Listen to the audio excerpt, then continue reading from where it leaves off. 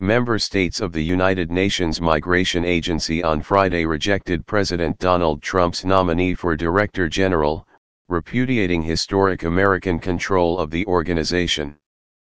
The International Organization for Migration, IOM, had been led by an American throughout the agency's 67-year history with one exception from 1961 to 1969. But Trump's pick Ken Isaacs, an executive with the Christian charity Samaritan's Purse who faced serious charges of anti-Muslim bigotry, proved to be an untenable choice. Isaacs was eliminated after 3 rounds of voting, according to multiple sources with direct knowledge of the vote.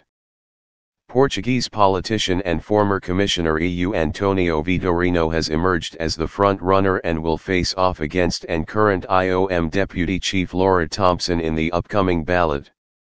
Diplomats speaking on condition of anonymity said that Vitorino's bid has been helped by the European Union's painstaking effort to forge a common response to migration challenges and the strategic advantage of having one of their own as the IOM chief. Trump rebuffed Trump's hardline stance on migration from the so-called Muslim ban to his zero-tolerance policy on the southern U.S. border that led to separating parents and children undermined Washington's traditional right to choose the world's top migration official. Trump's America First administration has also leveled ferocious attacks against multilateral bodies and undermined IOM's core global function, refugee resettlement. Analysts had warned that voters might stick with Isaacs to avoid punishing U.S. funding cuts, but Trump's posture on migration and Isaacs's personal history appeared to sway the room. Isaacs published numerous tweets describing Islam as an inherently violent religion, including one after the 2016 attack in the French city of Nice that said Islam is not peaceful.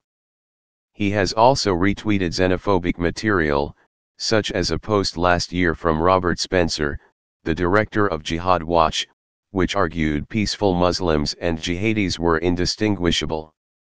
Isaacs made his Twitter account private amid the uproar that followed his nomination in February, but he has not denied responsibility for any of his inflammatory comments.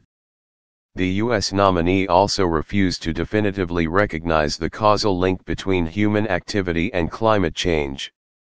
IOM has 172 member states, but only 143 were on hand to vote by secret ballot at the conference center in Geneva. The candidates are vying to replace veteran U.S. diplomat William Lacey Swing, who held senior State Department and UN posts over a career spanning half a century.